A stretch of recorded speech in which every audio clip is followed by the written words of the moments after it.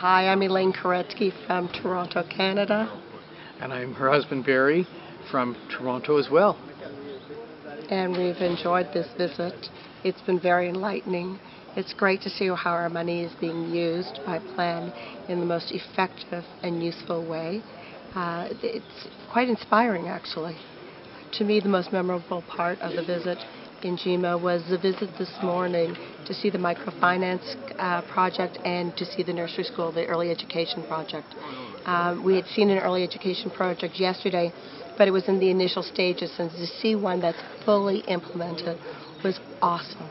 The kids were totally involved in educational projects, and you can just see how that's going to have an incredible impact on their lives as they grow older. I was very impressed with the microfinance project. We'd also seen one in Rwanda, and the impact of that kind of microfinance project on families is long-term. It's just not immediate and for today. It impacts the family dynamics between the husband and the wife. It impacts the children and how the children are brought up, and therefore future generations. And I think it is one of the best projects that Plan undertakes. I thought yesterday's visit to the school was very enlightening.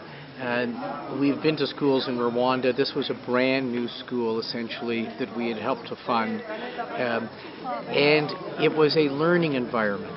The old school that we saw was not a learning environment. They explained to us how kids, and it's still happening right across Ethiopia, would literally come to school, have an earthen floor, and would bring cow dung to spread on the floor, let it dry, and sit on the floor without any kind of other learning aids.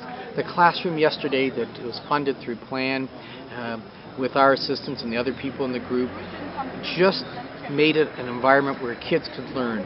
And with the early education that's starting in that school, it will just build upon it. And we met with the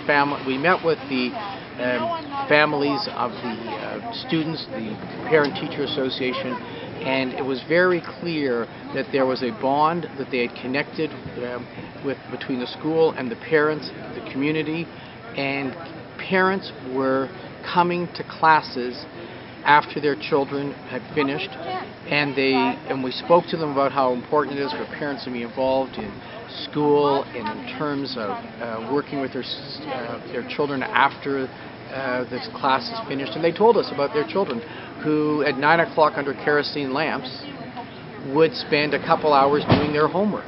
I was inspired. This was a first-rate school in a very underprivileged village, and people were committed. The families were committed, and it's because Plan has worked very hard within the community to build those partnerships, and that's what I'm left with, a sense of partnership from what Elaine said and what we're seeing.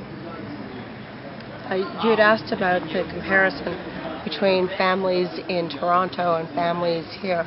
A family is a family. No matter where they are, no matter where they live, there is a unit, and parents are generally out to see that their children have a better life than they've had. And there's huge changes that are happening in this country at many levels, and with the input of many people.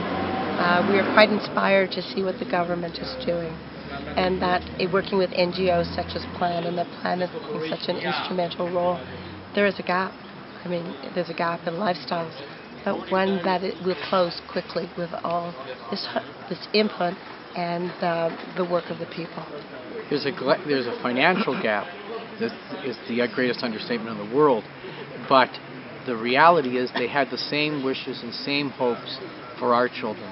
When asked, the kids all said they want to be professionals, doctors, they wanted to be teachers, they wanted to be engineers, and clearly the parents were there. And one of the sweetest moments I saw in the early education program that Plan has sponsored is a father with his couldn't be more than 4-year-old, hand in hand going into the classroom.